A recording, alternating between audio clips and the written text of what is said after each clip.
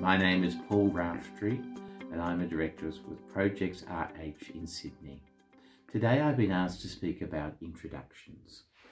What is critical in our process is we give our clients a warm introduction of potential investors. In preparing for the introduction, we need to manage the client's image.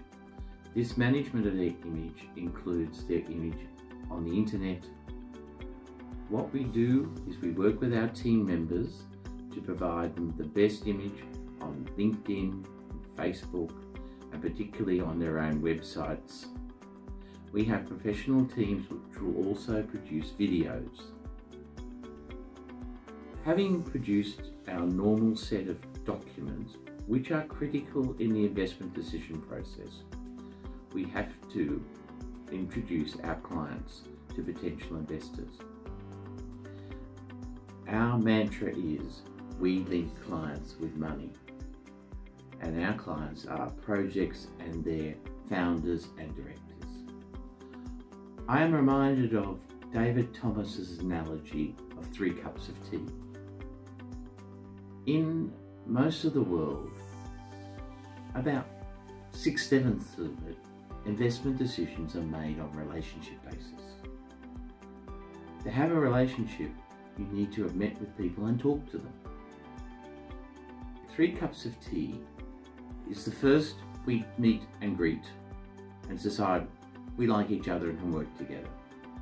At the 2nd cup of tea, we start to build a relationship. We talk about football, international events, our families.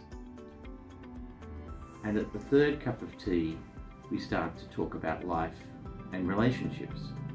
And if you're fortunate, at the end of the 3rd cup of tea, a senior member of the delegation invites you for a walk, and you may or may not start to talk about business.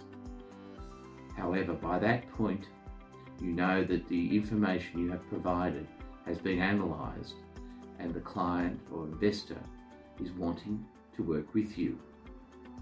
So what is our process? Yes, we do produce financial models, information memorandum, slide packs, and a 1-page executive summary. But what is critical is we work with our client, their board, founder, and their marketing people if they have them, to ensure they have an integrated team. Where their team lacks something, we go to our relationship database and ensure that they have those people available to make their presentations and management group complete.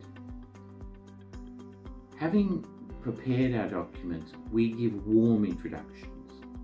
This means that we already know the party that we're going to. Our reach is global. In some sectors, we truly are in global markets. In others, we will find markets at home.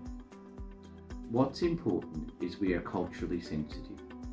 We work with our clients so that they also can share from our benefit of understanding international markets. 2020 will be remembered for the era of the Zoom conference. Actually, for Australians, it's quite advantageous. We can have virtual meetings and virtual cups of tea around the world. So Hong Kong and Singapore are only 2 hours behind. India is 4.5 hours behind. We can manage our day so that we have early mornings with the United States and afternoons or early evenings with Europe. What we need to understand is where the centres of investment are and ensure that our clients are presented in those centres. We present them so that they are seen to be authentic and genuine. People remarkably still deal with people. You can have all the numbers in the world, but what is important is that the investor believes that the parties they deal with can deliver what they say they deliver. This is the reason you need a warm introduction. That is from someone who already knows the other party and that can bridge that gap of faith or misunderstanding. Someone that can take the telephone call after the meeting and clarify matters. Introductions are very important if you want to get the right investor to invest in your company. Ladies and gentlemen, thank you for your attention.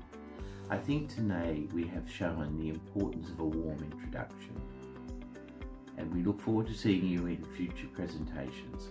I'm Paul Raftery from Projects RH, based in Sydney.